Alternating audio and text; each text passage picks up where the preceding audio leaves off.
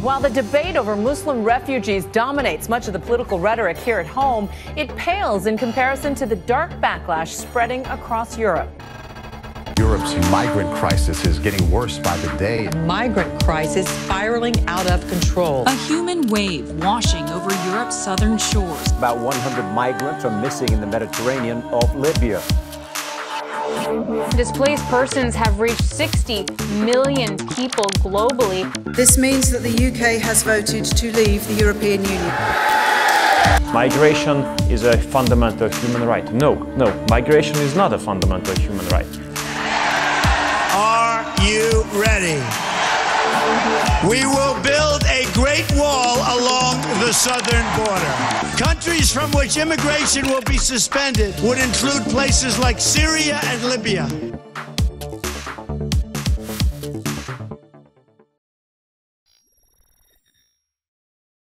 The Arab Spring began here in Tunisia in December 2010.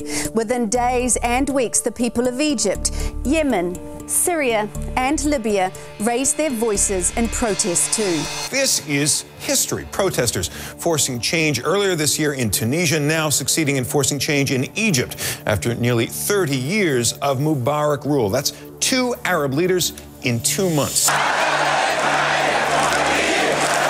We turn to the latest powder keg in the Middle East, Syria. A bloody day. At least 75 people were killed during pro-democracy demonstrations. That's where tens of thousands of civilians have fled for their lives, though they still haven't been allowed to cross into safety. And the UN Refugee Agency says the number of displaced people across the world has reached over 60 million. Unfortunately, the number in the last year has gone up by 10%. We're now at 65 million people. 2/3 are internally displaced people, the most difficult to reach. 1/3 are refugees. 90% are in middle-income countries or in poor countries. 50% of the refugees are children. That means 1 in every 113 people on the planet is now displaced.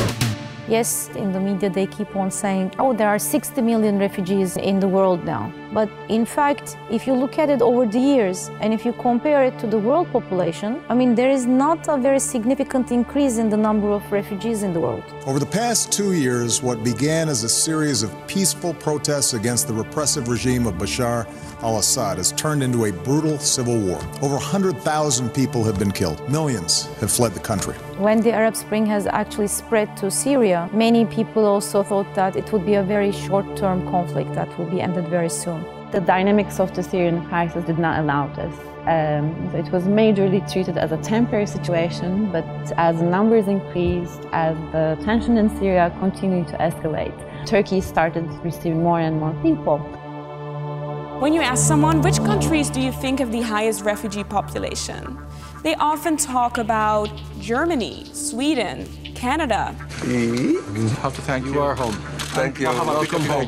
If someone knows a little bit more about the conflict, they probably know that it's often the neighboring countries, and they might tell you Jordan, Turkey, and Lebanon are hosting a lot of refugees. The UN says there are now 1 million Syrian refugees in Lebanon, putting a massive strain on an already stretched country. I was United Nations High Commissioner for Refugees, and during that period, Turkey became the largest refugee hosting country in the world. And I've witnessed the enormous generosity of the Turkish government and the Turkish people, opening their borders, their houses, and their hearts to their sisters and brothers coming from Syria, but also from many other parts of the world.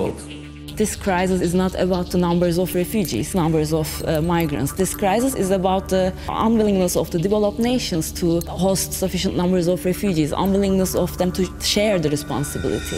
This generosity should be matched. This is also the moment to launch an appeal when we see so many borders being closed and when we see so many escaping their responsibilities. This is a moment to appeal for effective burden sharing and to make sure that the integrity of the international refugee protection regime is maintained. Geographically, Syrian displacement impacts very heavily on Europe. And Europe receives a lot of attention. The Greek island of Lesbos on the front line of a wave of immigration that has overwhelmed Europe. As the boats continue to arrive, exhausted volunteers work around the clock. Because in 2015, many people went to Europe from Turkey by sea. It was almost 1 million people, and it wasn't only Syrians, it was also Afghans, Iranians, Iraqis. And I think this is when we started to call this a refugee crisis, because it arrived at the borders of Europe. We don't talk about Yemen, we don't talk about Sudan. I think this is where crisis comes from, the Eurocentrism of the field of migration and asylum, actually. If you've watched the news at all lately, you cannot have missed what has been happening there. Europe's migrant crisis is getting worse by the day. A migrant crisis spiraling out of control. Hundreds of thousands of asylum seekers are risking everything. A human wave washing over Europe's southern shores. Hundreds of thousands of migrants have streamed into Europe, the largest influx there since the end of World War II. Crisis is the word that people in countries use to describe how they deal with the problem, because the word crisis didn't start coming up in mainstream discourse until after migrants started moving en masse to Europe in 2015. I mean, it's not Syrians that are calling it the crisis. Let's say somebody from European Union is coming to talk about the Syrian issue in Turkey, and it is immediately about the refugee crisis. But when you're looking at the public authorities' speeches, you see that the Turkish public authorities are very reluctant to present this as a crisis. And that's an interesting comparison, because it is actually showing us how rhetoric and discourse can make a change. I guess we are not having the crisis of refugees, but this is nation-state crisis, because nation-states and institutions, ranging from hospitals to educational systems and labor market, had been designed to a constructed, created, homogeneous community. But now these institutions are facing with a really diverse group of refugees, and the institutions are actually in crisis, sort of to meet the needs of these highly diverse populations. So it's not a refugee crisis, it's the crisis of nation-state institutions. No way. You will not make the Netherlands home. Please don't come. It's risky to come. We can't guarantee that you will be accepted here. The Danish government has published these ads, and it's telling migrants, don't come to Denmark. There is something unsettling about standing in a square once named after Adolf Hitler and listening to thousands of Germans chant nationalist slogans. 4 years ago, they founded this new party that is calling itself the Alternative for Germany, which is really, really right-wing, and the center parties are losing votes to this really right-wing party, so they try to change their political attitude to a little bit more to the right to kind of recatch their voters. These kind of extreme right-wing parties are pulling the centrist parties to the right as well. I mean, we saw a big radical change in how the media was portraying refugees when Donald Trump was elected. Prior to that, it was just kind of a very, I don't want to say mundane, but it was a much, much less polarized and much less violent perception of who these people were and what they tried to do. One thing doesn't change, though, I should underline. Joseph Cairns has this book called Ethics of Migration. And there's this passage about a typical American person who would say what about the Jewish people running away from Europe. In that single paragraph, if you change the word Jewish into Syrian and Atlantic Ocean into Aegean, I mean, you could see that that typical American in 2015 turns into a typical European. It is the same rhetoric. So the thing is, I don't think sentiment has actually increased or changed. I mean, a lot of analysts, a lot of people will tell you that nothing actually changed when Donald Trump was elected. People who just previously held these views felt more comfortable in the open.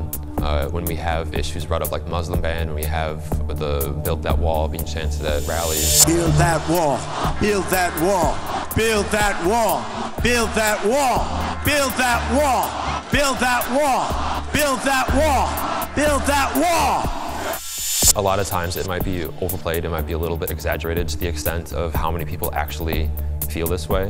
When we see media talking about migrants and talking about refugees, we always tend to gravitate towards the most extreme viewpoint. Especially in Europe, media tends to feed into negative public perceptions on refugees. Well, of course, the most prominent one that we've been facing is this relation of the migrants and refugees with terrorism.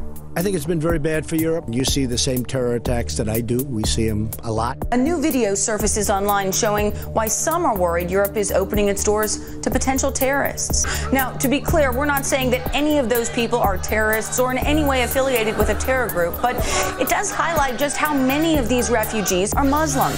A lot of people, they think that they're, I don't know, for instance, Syrians are radical Islamist extremists, basically want to spread Islam all over Europe, you know, like Allah Akbar or whatever. For example, in Turkey, a few years ago, or last year, I think, the Ministry of Interior made a statement showing the very low percentage of Syrians that are being involved in criminal activity. I think this was a very important step. At one point, the negative public discourse against Syrians has increased so much in Turkey. For the first time, the Ministry of Interior has actually published data about the crime rates, for example. They claim that there are 3.5 million Syrians in Turkey who are registered under a temporary protection regime. In any other country, if you inject 3.5 million people, it would be causing outrage, right? I guess it was Frank Duval from Oxford University, who by 2014 said, well, if a similar influx has happened in any other European country, the response would be chaos. In Turkey, this did not really happen. And I think that it is really related to how the public authorities and the media actually contextualize the whole thing.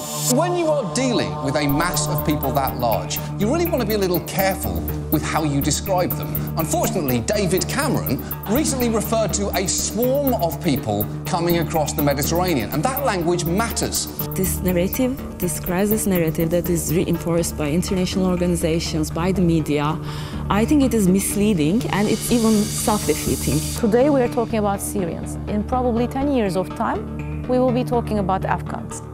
Maybe in another decade, it will be a totally different community. So this is not really about a particular nationality, but this is how we are handling this entire issue of migration and mobility in our lives. And this populist rhetoric is not really helping. Imagine you had to walk all the way from Greece to Germany, and as soon as you arrive, somebody will just come and tell you, oh, go back to your country. Most of them have fled countries of conflict. They left all their belongings. Some of them have left even family members behind.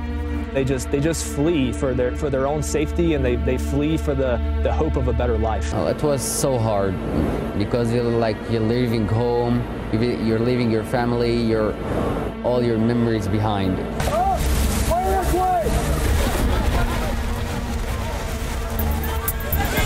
And in a way or another, if we are able to understand how hard it is for a person to leave a place, to leave their comfort zone, abandon everything that is surrounding them and everything that they have, I guess this will really make people understand way more that this is not a choice. This was not a choice. This was something forced.